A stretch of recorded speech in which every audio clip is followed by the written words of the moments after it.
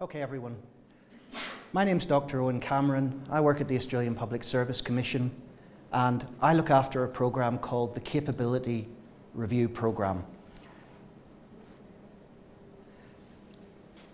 There's a lot of discussion on what we should do in terms of improving capability in organisations. It's nice actually to have an opportunity to talk to you about something that's happening. In terms of where this all came from, some of you may be familiar with the Blueprint for Reform Ahead of the Game, which was released in 2010. That was a roadmap for improving public administration in Australia. One of the recommendations in that blueprint was recommendation 8.1, which was to conduct agency capability reviews. Specifically, that the Australian Public Service Commission, the APSC where I work, will implement a programme of periodic reviews of agencies' institutional capabilities. The overarching objective here is to try and improve the leadership, strategy and delivery capability across the public service as a whole. In terms of why this is so important, you've probably heard a few of these themes already today, but I think it's worth reiterating them. We've got a real imperative for improving capability. On a very basic level, and just to make sure that this isn't about public service in isolation, when you look forward, all organisations can improve. Everybody's facing changing circumstances. It's what any organisation has to do. We've got very rapid changes in the landscape for public administration. We're seeing social, environmental and ethical issues spreading across the nation and increasingly being international. We've got increased imperatives for efficiency and effective service delivery. We've got rapid evolution of technology, both in terms of the speed of delivery and the number of channels that it's going through. And we've got a workforce that expects more flexible conditions. At the moment, the leadership in the Australian Public Service is taking action to have the capability it needs for the future. You may not be aware of that, but it's actually happening. I also wanted to make clear that we recognise that the public service does have centres of excellence and some exceptionally committed staff. If you just read the press, you might struggle to believe that message, but it is very true. And in essence, where we are is agencies are working together right now to raise capability, both in individual departments and across the service as a whole. How we're doing that is this program called the Capability Reviews Program. We're using a methodology that's been taken overseas in the UK, Canada, New Zealand, and several multilateral forums. It's been proven to work. Following a consideration of the methodology, the Australian government decided in 2011 to introduce a program of reviews for all 20 major portfolio departments and 3 major agencies: Australian Customs and Border Protection Service, the Australian Taxation Office, and the Australian Bureau of Statistics. What that means is we're doing 23 individual reviews that are looking at how to improve capability in each of these major agencies of state. We're also using this program of reviews to think about the service as a whole. Where are there common themes? Where are there common gaps? And to really identify systemic issues. And again, if you weren't aware, we're actually halfway through the program now. We've established or have 19 of the 23 reviews ongoing, and I've only got 4 left to get set up. They'll all be completed by mid-2014. So we're talking about capability reviews. What the heck does that mean? It's a wonderful area for jargon. What I really want to emphasise for you is this is about organisational capability. We're looking at how to improve capability in the organisation as a whole. That's done through thinking about expertise, the people you have, and capacity, the processes and the systems that enable your people to work well. In essence, we're thinking of organisational capability as the sum of the expertise of an organisation's people and the capacity of the organisation itself to apply this expertise. You're integrating all 3 elements. It's not a workforce capability review where you may look at work standards and roles and responsibilities. It's this whole of organisation beast. So again, this is my favourite slide. I'm a great believer in telling people what something isn't to help them figure out what it is. What is a capability review? It focuses on an agency's capability to deliver against emerging challenges and future objectives. It's looking over the horizon. It provides a big picture assessment of how people, processes and systems integrate to enable good policy outcomes, good service delivery outcomes. It is an agency-wide perspective at the whole of organisational level. We're not looking at specific projects or functions. They're considered, but you're taking this shot across the agency as a whole. What a capability review isn't is an audit of previous performance an evaluation of current or past programme outcomes, an efficiency review, a re-review of previous reviews and their recommendations, which is always how I can tell if I'm really awake if I get through that bullet point. And lastly, it is most definitely not an evaluation of the appropriateness of policy advice per se. Your policy capability would be one element of organisational capability you would consider. How do we do it? Well, I told you it was a common methodology. We actually take this wheel, this framework, and we take it into every single agency. If you think back to what I said about the blueprint, we have leadership, strategy, and delivery. Those are the three core components, going back to what are considered the three most important elements of public administration. Under each of those, we have sub-elements, and under each sub-element, we have a series of guidance questions and topics that will be considered. I'll go back to this a little bit later, but this is a standard methodology. It was adopted from the UK, it's been used overseas, and it gives us a consistent framework to apply across agencies. The great word in government, process. How do we do it? Well, in essence, there's quite a long engagement phase. In optimal circumstances, that would be about 5 months getting everything ready. It runs in parallel across the programme. Recently, it's been closer to 5 weeks. We actually have a review phase, which is typically between 11 to 16 weeks. That results in an actual report, a written report that is made public. They're all released in a tranche once a year in November with the State of the Service report. So there is transparency here. Everyone is aware that the findings will be public. Following on from the report, an agency comes up with a plan that it will lead in terms of how it will improve capability, and we have ongoing reporting and monitoring. Key elements for you: that the reviews are designed and delivered in partnership with the agencies. This is not a management consultancy exercise. We're doing this with agencies. It's a consultative, iterative process that involves document analysis, interviews and workshops, going back to flesh out hypotheses and then test them. The review itself is actually independent. It's led by 3 eminent senior reviewers. One is typically an ex-secretary of an agency, one is typically the CEO or equivalent of a private sector company, and the third is typically a sitting band 3 within the service. What that's doing is giving you somebody who understands where the systems come from, somebody who's within the system, and somebody who's independent. And together they can bring fresh perspectives into the agency. They own the report. It's their report. The senior review team is supported by dedicated teams I run from the Public Service Commission and from a support staff within the agency. And as I've noted, the findings of the review report, the independent findings, are used by the agency to implement practical measures to improve capability.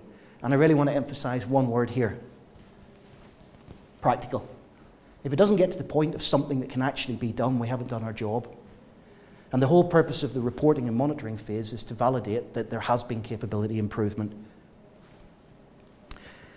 To make this work, my teams have a particular approach that dominates the whole programme. We recognise we're working within the service, with the service, to improve the service. People are giving up time to get these reviews completed. That means we go in with a partnership approach. We're accountable. We have to have openness. We have to be very respectful, show integrity, and show leadership on site in agencies. We're not going in there to tell everyone they're useless and it should be done better right now. We're helping them look at where they'll need to be in 12, 18 months, 3 years, 5 years, and what capability they're going to need to develop. You just think of the changing ICT environment.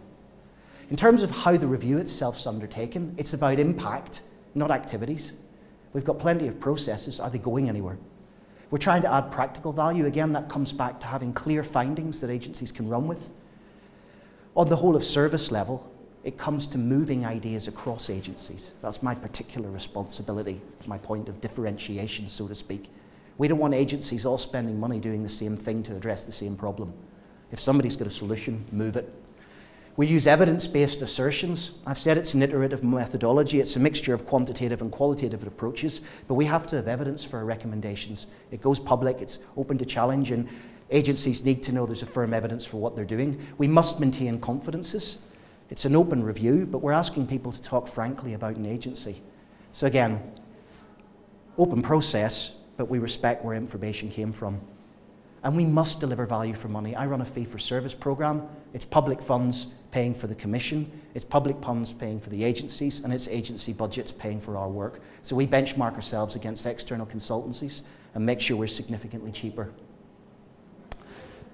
If we had half an hour, we don't. Just wanted to show you there are 3 phases: pre-field work, field work, and post-field work. I've said to you there's document collation, there's quite a lot of interviews and workshops, there's constant meetings with the secretary of the agency. It's a very intense process, and when the senior review team's on the ground, we want to have them working with the agency executive as fastly and as efficiently as possible, because it all costs money. Going back now to what we look for, if I take leadership first for you, I just wanted to give you a sense of the kind of themes that people are looking at within an organisation. What capability are they looking to see in terms of where it is now and where it could move to? They're looking at the extent leadership is setting direction for and culture within an organisation. They're looking at how clear is line of sight. Can people with the bricks, and Ian may have said this already, it's one of his favourite ones, see the cathedral? I like to think of it as really simply line of sight. Do you have a sense that the work you do integrates with the strategic objectives of the department?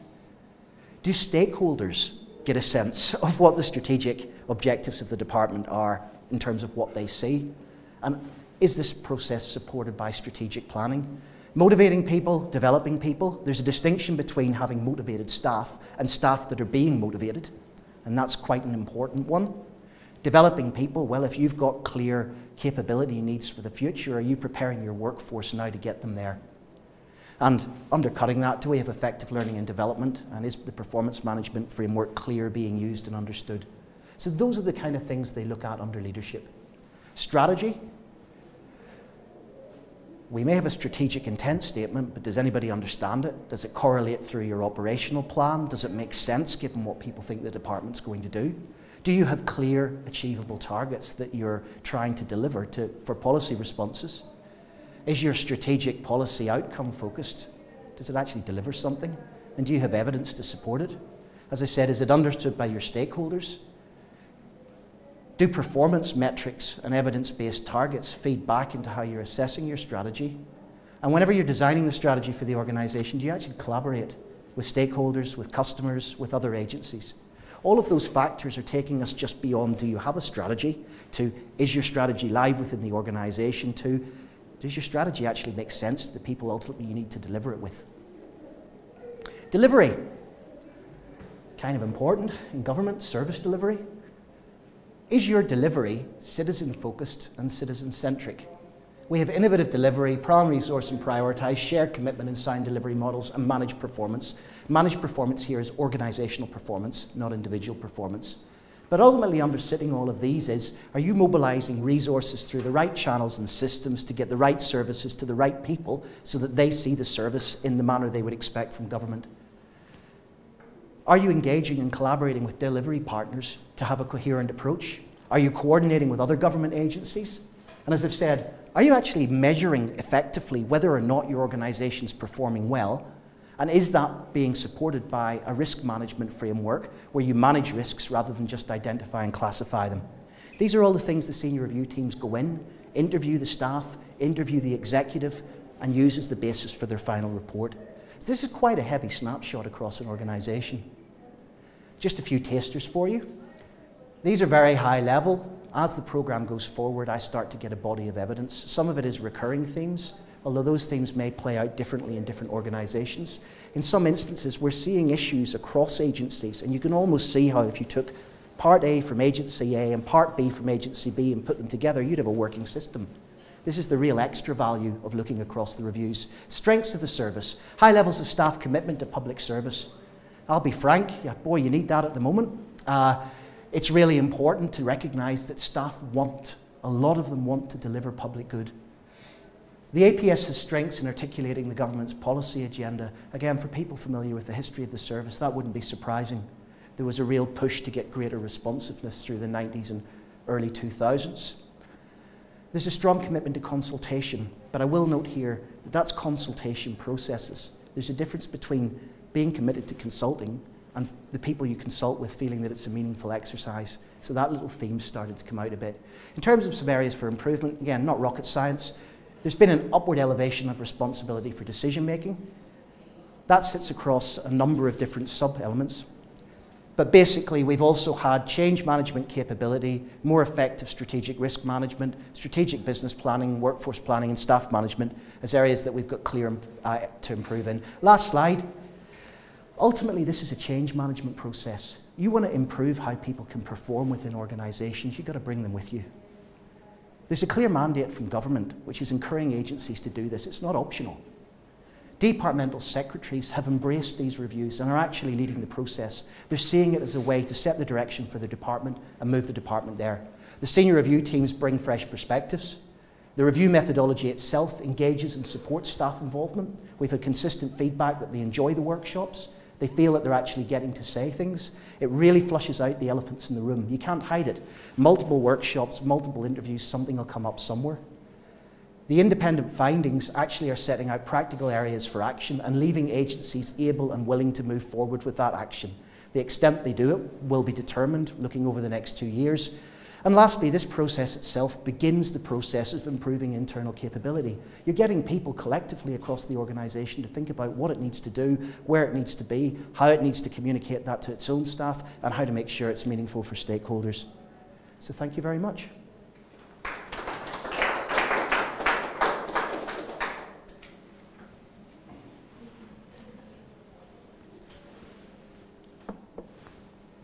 I haven't come across this when I work in care agencies. Is it just for FMA? At the moment, but there is, CAC agencies are included within the perspective of the relevant portfolio agency. So for example, with the Department of Agriculture, Forestry and Fisheries, there was some consideration of the research development corporations as being within the suite. There isn't any one defined approach. If a particular agency felt it was important to go out to CAC agencies or even delivery partners, then that's something the review team does. I'd be interested to know if you're getting some comment on the practical actions at the end of the review. Are you getting some common themes across them? We're starting to, because it is the reviews don't all run in parallel, it's sequential. What we're trying to do is bring all of the agencies together that have either completed reviews and are doing action plans or are going to be doing action plans or are going to be doing reviews. We've had 2 whole of service meetings, get them in a room, get them to talk about what's worked, get them to talk about what they need, see if you can bring the 2 together. And if you can't, go and look externally and see if there's a service provider in the market that has got one solution that all the agencies can use. That's not part of our fee for service model, but it's the real benefit you drive off this programme. And what you get from that perspective is things that have been tested and worked. They're not always transferable, but it's a jolly good place to start and it's a very sensible suggestion. Anyone else? Yes, please. Yeah, how do you find this working at addressing the issue of passive resistance in middle management? Again, that is something that we've tried to address through the methodology. We go right down to EL2s, EL1s, APS6s and 5s. So we segment through the interviews and the workshops where we go and talk to people. We start off with the secretary and the deputy secretaries, then we typically go to FASs, SES. And what you find is that you bring out from those different segments different views. They then get tabled back in the review. And rather than just jumping to conclusions, we actually run things called validation workshops, where the senior reviewers who are quite heavy hitters, they're used to handling, how would you say it? Robust and somewhat slow enthusiasm towards a change process. They simply go back, they bring all the BAM 2s, the BAM 1s into a room and they test the hypotheses for them. Not everyone will agree with every finding. It is an independent report, but what you want is a clear logic. We also bring in independent data points from the State of the Service census. We take agency snapshots. So if any layer of management, right down to EL1s, had a particular view, we could take a sample of their view, 60% think X. If then the whole of agency data shows that all the other cohorts, 10% would agree with that, you have something for conversation. But the real point is to engage with them, make sure they've had a chance to say what it is they would agree or disagree with, and then note that their view is valid. It's just that if they really feel their view is the view that the organisation has to follow, and that aligns with other executive. Exactly. If that's still the direction you want to go in, what you're getting is a story here that you've got to bring the organisation with you. So because it's got multiple entry points, it removes a bit of that sense of it being one segment overriding all other segments. And as you've noted, the messaging is very important. Please? How do you do your selection mechanisms for the interviews workshops? Because either it's either self-selection or someone To a point. Over time, we've become more and more focused on the original engagement with the agency, because the more the agency sees this as actually an opportunity, and they really are now. They want to own the process, they want to own what comes out of the report, because they're going to be accountable for 2 years for delivering it. That also means that they want to get to the heart of what the agency thinks. As an example, new secretaries who've been recently in a department have found this a very useful process. We consult with the agency on how we do scheduling and interviews and workshops, and we try and make sure we come to an agreement with them, but ultimately if the senior review team feels very strongly that it wants to do a particular segment, or it's concerned that an interview with a group of people may not be representative, we can schedule another one. Agencies have also recognised, because of this messaging point, for example, not everyone is a policy agency in Canberra full of EL2s and EL1s. Some other agencies have APS6s with substantive staff responsibilities. And there the senior review teams are going out to regional operations, meeting with these people and talking with them. So it is a risk.